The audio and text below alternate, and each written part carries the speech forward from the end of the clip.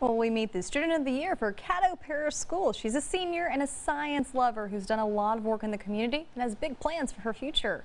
We introduce you to this week's Standout Student. Fox 33's Standout Student is brought to you by Better Hearing Systems.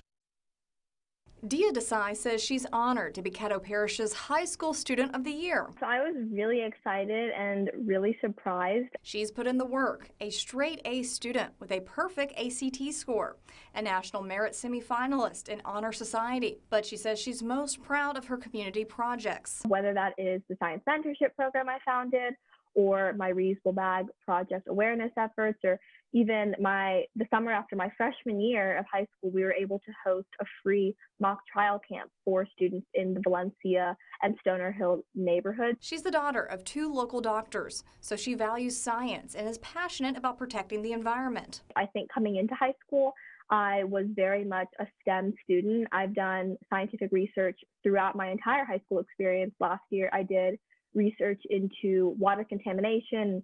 I've loved the chemistry classes I'm taking. Her plans for the future? I'm planning on going to college and majoring in public health or public policy.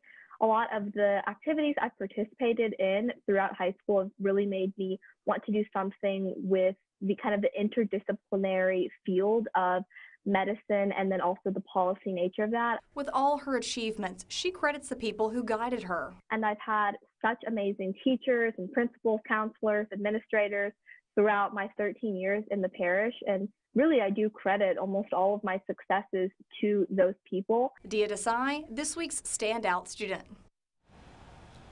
And if you have a student you would like to nominate, just go to our website, arclatexhomepage.com, and click on the Standout Student tab.